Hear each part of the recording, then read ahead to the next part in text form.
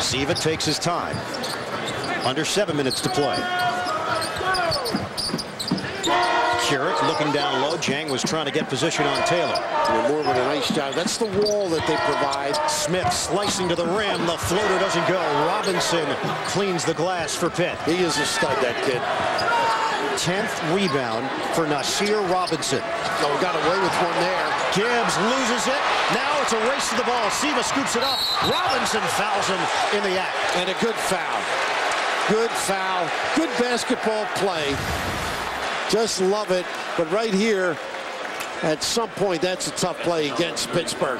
That reach in. And, of course, no one outraces Peyton Siva. 18th Pittsburgh turnover.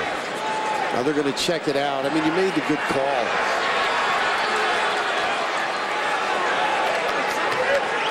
So Peyton Siva will be headed to the free throw line, a 73% shooter. It was Smith who picked the pocket of Gibbs, and then a scrum for the loose ball.